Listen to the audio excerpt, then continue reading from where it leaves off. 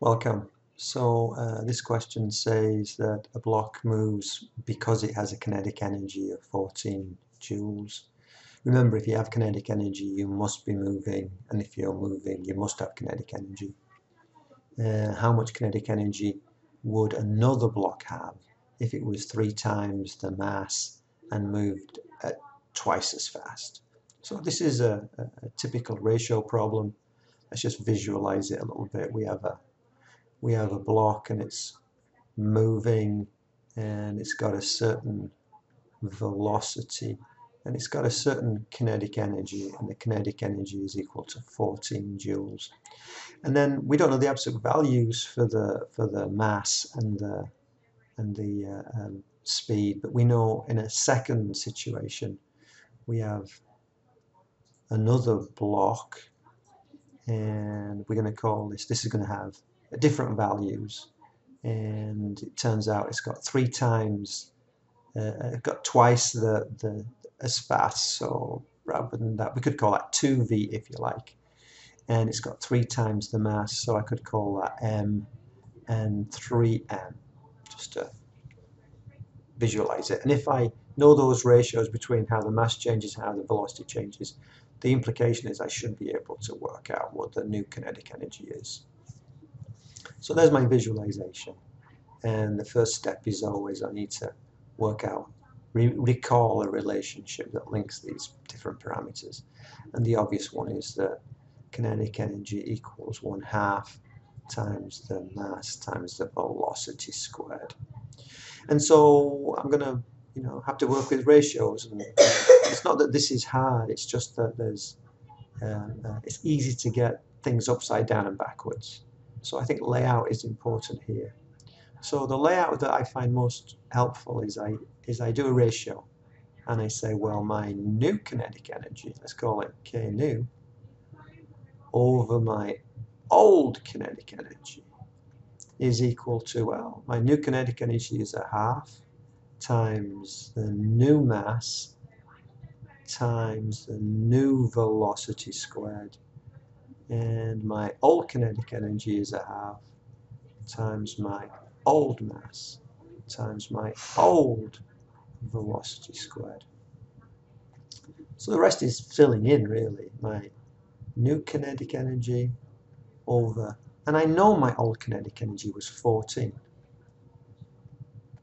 is equal to, well, it's 1/2.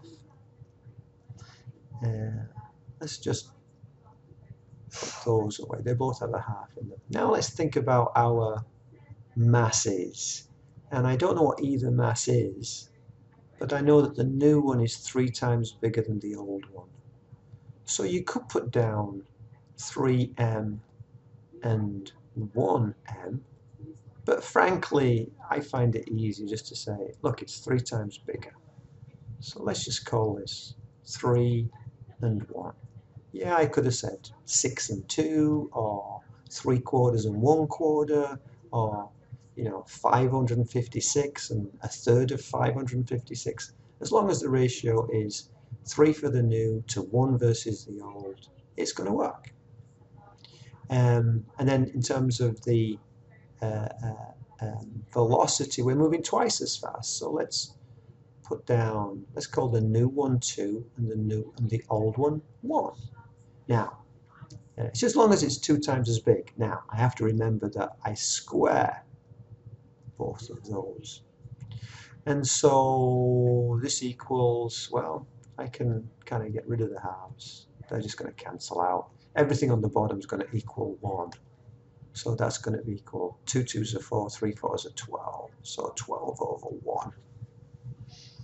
So that means that my new kinetic energy is equal to 12 times, and this is where people they get so wrapped up here that they forget about the fact that they have the old kinetic energy. In fact, they even forget the old kinetic energy, and they give me an answer at 12 joules, which is not right.